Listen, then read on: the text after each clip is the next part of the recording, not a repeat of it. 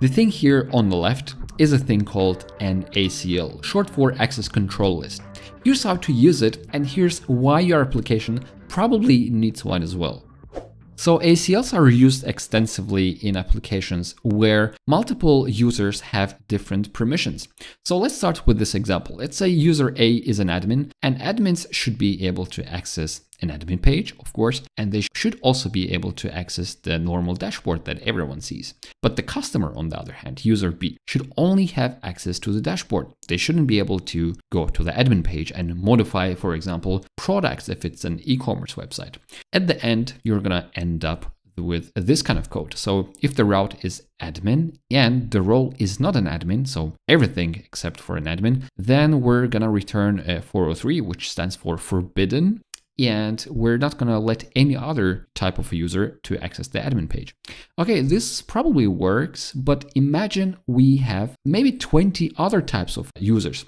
Let's say we have an external user, type of a user, and let's say we have a partner, and you can imagine that this code is probably gonna grow a lot, become a spaghetti, and you have to repeat this if statement in a lot of places. So this is something we want to avoid, and this is what ACLs are going to help us with. Okay, so let's imagine a normal scenario where the client is trying to authenticate and authorize. So ACLs are a part of the authorization step, the second step, but let's go over both of them. So let's say our client is trying to log in if they aren't logged in already, and upon login, the server is gonna return a JWT token. For example, the JWT token is gonna contain something called a role. So in the payload, it's encrypted, it's gonna contain a role. And the role is gonna be sent in the header, or every time we send the JWT token to the server. So the server is gonna be able to know which kind of a role the client has.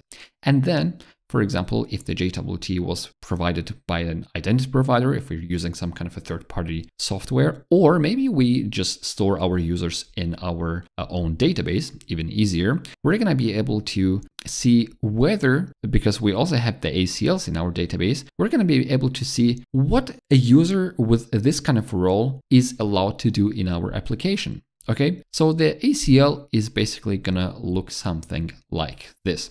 It's basically a JSON file, but also can be a YAML file, and it consists of different parts. Let's go over the parts and to basically have a better overview. So the parts are gonna be as following. So we're gonna have a group, or we're gonna be able to work on a user basis. So let's say John Doe has permission to the admin page. Someone else doesn't have access to the admin page, but rather to the dashboard and a product page and so on. Or we can simply take the user and make it a part of a group like this. So in here, our users, every user is gonna be a part of some kind of a group. Okay, this is much easier. And this is called RBAC, role-based access control. Okay, if we only work with users and our application is small, so we literally have maybe 2-3 types of users, we can go with the classical ACL. This is what the classical ACL would probably look like, only users.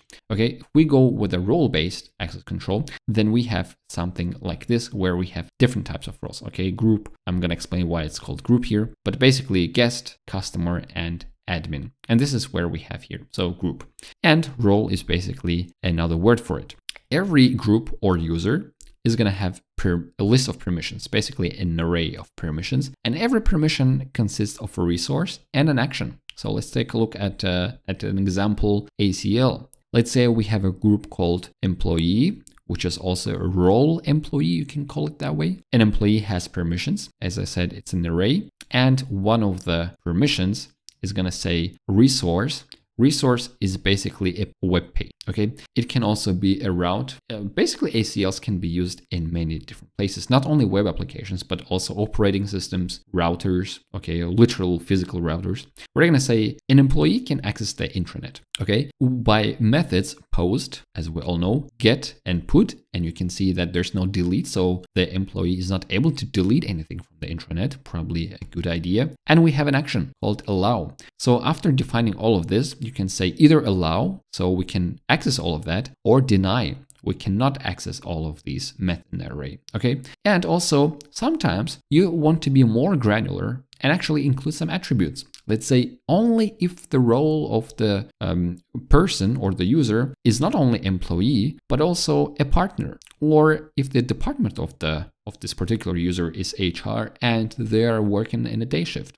And this is going to be an ABAC, attribute-based access control. So this is more granular. So it starts with a slow or smaller application where you're going to have a user-based access control. It's called ACL. You can build on top of an ACL, make it a role-based access control like this, and you can even build on top of that and make it an attribute-based access control. Okay, let's take a look at an example application and how it's probably going to work.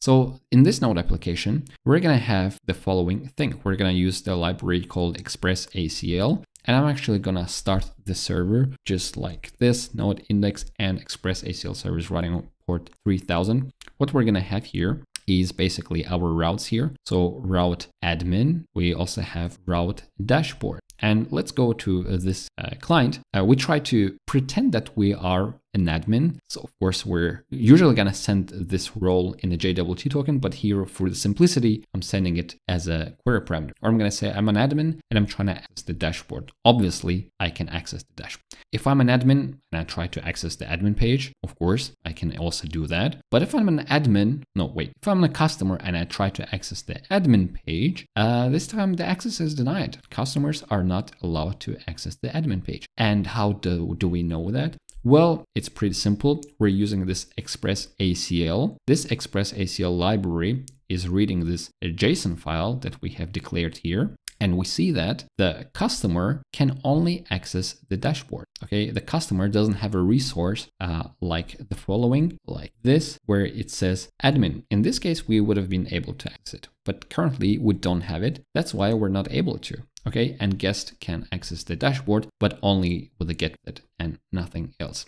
Just to show the rest of the index.js, we have a router here, and this is basically a middleware where we taking the role, as I said, from the query parameters. Usually you would take it from the JWT token and you put it inside the user object, and we can sign a fake JWT token and later actually use it. So we're gonna basically verify the token. And as soon as this is done, our Express ACL library is gonna kick in automatically and define basically what we have access to and whatnot. How, you ask? Well, we have another middleware, and this is where we declare our third-party library. Now, talking about third-party library, there are many of them, and I'm gonna talk about it in literally a minute. But just to finish the idea here, the fact is that ACLs don't only live on the backend, they can also be used by the client. So your front-end application, okay, React, Angular, whatever you have there. So as soon as the server validates the role of the user and they have the list of ACLs, because we literally have stored them in a database, or you can actually also have them as a static file, you're going to send this ACL.json to the client so that the client is also aware. The client already knows its role, okay? Let's say the role is a customer, it's not an admin. So a customer is not going to see the admin page, which means as soon as you know your role and you have the ACLs and you know what you have access to and whatnot, you can actually guard your routes, for example, or show elements and hide elements. So this is not only good for the server, but the client can use the ACLs as well. Okay, now I hope you understood the topic, but let's quickly talk about this Express ACL package that I used in my example. You're going to find the code on GitHub. Here's a new one. So all the packages for Node.js are kind of mediocre. Okay, this Express ACL is no longer maintained. Okay, there's another one called Node Caspin. I haven't used that, so this looks more or less maintained. So if you want to have ACLs, probably go for Node Caspin. They are a bit different in their APIs and usage, but you're gonna probably understand how to use it by looking at the examples. We have another one, Castle, and we have access control, also unmaintained. As you can see, it's been a long time since it's been updated, so probably don't use that. What I'm trying to say is Java and Spring Boot have their Spring security with a baked-in ACL. I'm pretty sure .NET has something similar as well. But unfortunately, in the JavaScript world, in the Node world, we are a bit behind. And all the libraries we're using are really outdated. This is not good. So I would suggest to either go with this one or go with this one if you want to have an ACL. And actually, I already searched it on Reddit. Most of the people are using these two libraries. So this is what I would also recommend. I hope you guys liked this video. If you did, smash like and subscribe for more useful videos like this. And I'm going to see you in the next one. Goodbye.